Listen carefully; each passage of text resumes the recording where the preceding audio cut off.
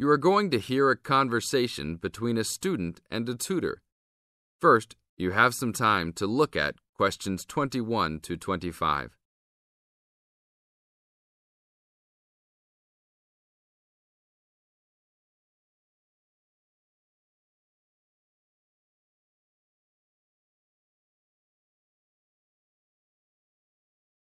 Now listen to the tape and answer questions 21 to 25. Hi, Brad. I was wondering if you have time to answer some of my questions about my upcoming test. Sure, no problem, Jeff. What is it that you're having problems on? Well, it's for my English final. We have to prepare a 5-minute speech to present in front of the whole class, including the professor, so I'm a little bit worried. Is there any specific topic, or can you do it on whatever you want? It has to have something to do with the origins of English literature. I'm thinking of doing it on Shakespeare, but I bet many other students will have the same idea. That's fine. Don't worry if others are doing the same thing. As long as you do a good job, that's all that counts. A good professor will grade all students fairly. You really think so? I suppose Shakespeare is the most famous author, so it should be fine. Besides, Shakespeare has so many works. You only have to choose a couple of them and talk about those. I guess you're right. Do you have any advice about how to prepare a speech? First, you need to select your topic. Have you done this yet? Yes, I have lots of information on Shakespeare. Good. Next, you should do a research on a specific topic. Do you have a deadline for which to turn in your speech topic? The deadline is next Tuesday. So you should have a detailed outline of what you will say by then. Do not just turn in a piece of paper saying Shakespeare on it. That will not give your professor any idea as to what you will be talking about. OK, so you think I should write out an outline of my speech? Of course! Writing your speech out in outline form is essential. No one could give a speech from scratch. Even the president must refer to his outline when giving a speech. An outline will give you a good structure to base your speech on. Now look at questions 26 to 30.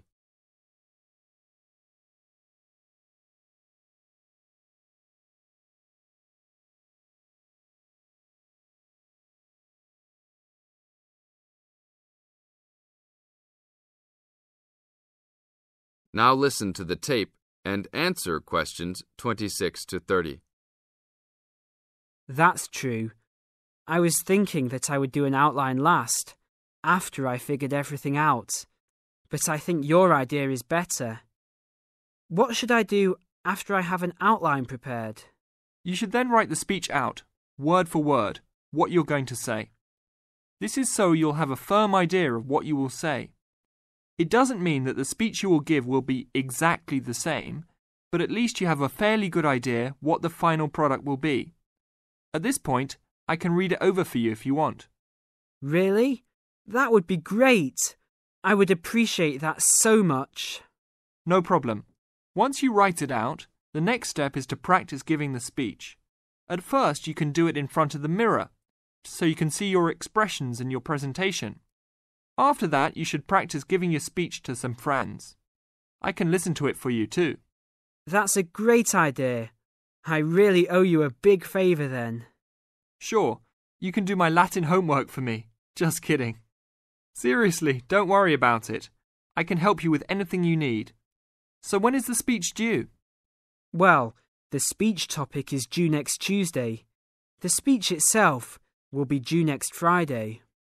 I can help you any time you want because I have no tests this next week. Besides, I'm an English major and Shakespeare is one of my favourite authors, so helping you out will be no big deal. Thanks so much.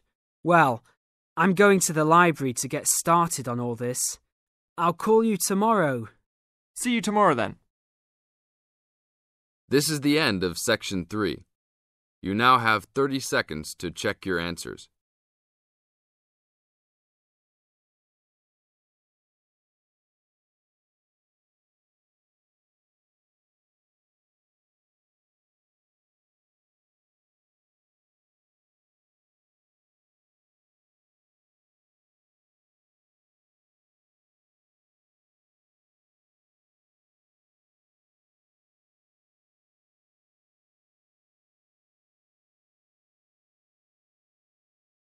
Now turn to Section 4. Section 4. You are going to hear a lecture. First, you have some time to look at questions 31 to 40.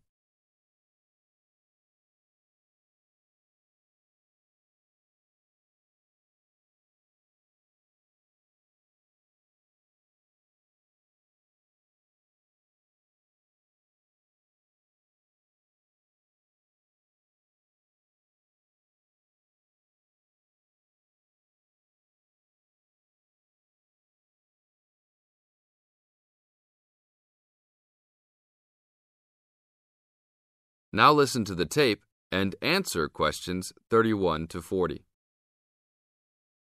I'd like to introduce Rebecca Bramwell, an artist and illustrator who has come along today to talk to you all about getting your first job or commission as an artist.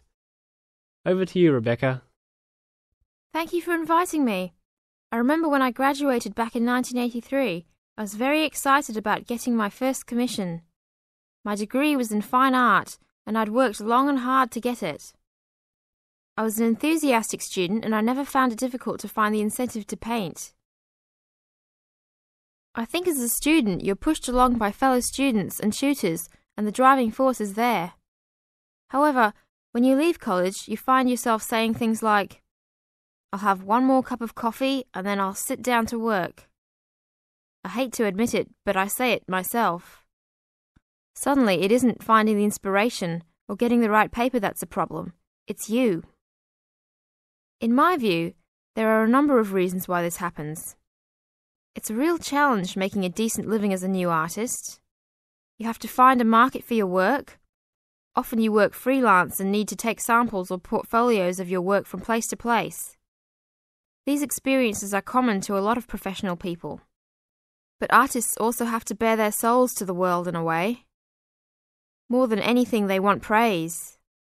If people don't like what they create, then it can be a very emotional and upsetting experience hearing them say this. I began to realize that these problems were preventing me from having a career in art, and so I decided to experiment.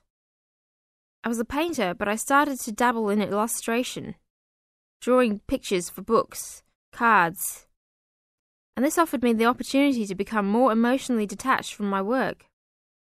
I was no longer producing images from the heart, but developing images for a specified subject, taking a more practical approach. I began to develop a collection of my illustrations which I put into a portfolio and started to carry around with me to show prospective clients and employers. But it was still tricky because publishers, for example, want to know that your drawings will reproduce well in a book. But without having had any work published, it's hard to prove this. Having a wonderful portfolio or collection of original artwork is, of course, a first step. But what most potential clients would like to see is printed artwork, and without this evidence, they tend to hold back still when it comes to offering a contract. Well, I overcame this problem in two ways, and I suppose this is my advice to you on preparing your portfolio of your best work. The first way was by submitting my work for a competition. The one I chose was for a horoscope design and was sponsored by a top women's magazine. There are a few of these competitions each year, and they offer new illustrators an opportunity to showcase their work. The other approach I took was to design and print some mock-up pages of a book. In other words, I placed some of my illustrations next to some text in order to demonstrate how my work would look when it was printed. Perhaps I was lucky in that I had taken a degree that provided me with all-round creative skills so that I could vary my style and wasn't limited to a certain technique. I think that is important. The art world and many other creative fields do try to pigeonhole people into snug boxes with an accompanying label. I think you should try to resist this if you feel it happening to you. If you don't, you'll find it difficult to have new work accepted if you try to develop your style at a later stage in your career. Nevertheless, when you start out, and particularly when you're going for an interview, it's important not to confuse people by having a lot of different examples in your portfolio. One remedy for this is to separate your work into distinct categories. In my case, I did this by dividing my design-inspired illustrations from my paintings. It is then easier to analyse the market suited to each portfolio, such as magazines, book jackets, CD covers, etc. Working under two names is also useful, as it clarifies the different approaches and offers a distinction between them. I think it's been hard for artists to be recognised in anything other than the pigeonholes that they have been placed in. Luckily, these barriers are slowly being demolished. This is the end of Section 4. You now have 30 seconds to check your answers.